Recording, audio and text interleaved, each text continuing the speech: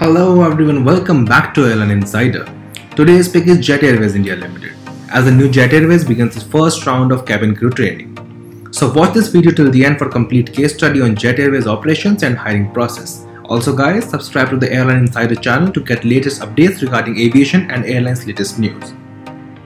So Jet Airways gave us another update about its progress as it looks to restart operations in the coming months. The airline has started training its cabin crew ahead of its launch. The Jet Airways gave us another update about its progress as it looks to restart its operation in the coming months. The airline has started training its cabin crew ahead of its launch, giving us a glimpses of behind-the-scenes action as employees prepare for what will hopefully be a successful second stint for the airline. The Jet Airways is busy preparing for its upcoming launch. The airline got all the clear from India's aviation regulator, the DGCA, which granted Jet its AOC on May 20, 2022 after a series of successful proving flights. The carrier then went on a recruitment drive, filling up positions at various key departments from top management to cabin crew. And now it has given us an update about the training process of its flight attendants, that is air hostesses.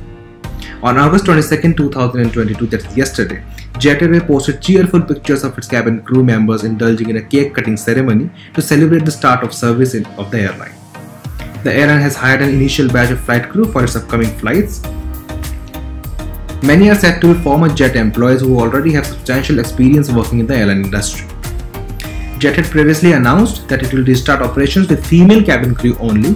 This is being done to simplify rostering and training purposes. The carrier intends to hire male cabin crew members once it achieves a certain scale of airlines. If we check out about earlier operations of Jet Airways, it operated with a mixed cabin crew back in the day when most airlines like Indigo and Go Air in India relied only on female flight attendants.